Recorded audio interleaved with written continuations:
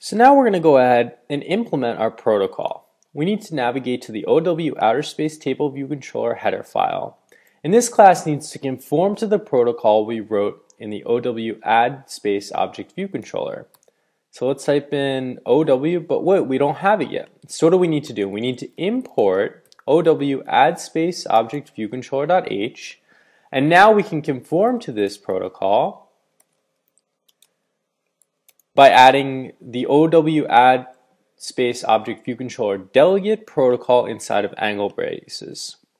Great, so now that we conform to the protocol to find an OW add space object view controller, we're going to go ahead and implement both of the required methods in our implementation file. So let's do this above our table view data source, and let's add another pragma mark so that we can organize our delegates nicely. And we'll call this OW add space object view controller delegate. And let's implement both of the required methods. So it's going to be void, and this is going to be did cancel. And we can add curly braces. And let's define our other method, or let's implement it. So we'll say add space object. We can add curly braces as well. So now we've implemented both of the methods, but these methods are going to be called from the OW add space view controller.m file. So for now, let's just add some NSLogs in here. And we'll say did cancel. And let's add an NSLog in add space object.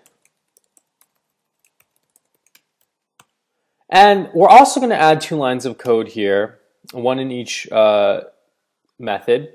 And what we're going to be able to do is this view controller, our OW outer space table view controller, is going to be able to dismiss the view controller, specifically the add space object view controller, when it's on top of the current view controller. So how are we going to do that? We're going to write self dismiss view controller, and we're going to animate it, and we're not going to use a completion block for now. We're going to set that equal to nil. And we're going to copy this line of code, and we're going to add it down here as well.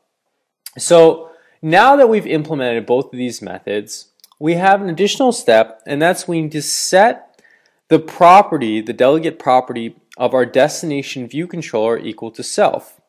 So let's go ahead into our prepare for segue method, and below our current if statements, we're going to add another if statement. We're going to say if segue dot destination view controller is kind of class, and we'll check to make sure that we're going to our OW add space object view controller class. So we'll say OW add space object view controller class.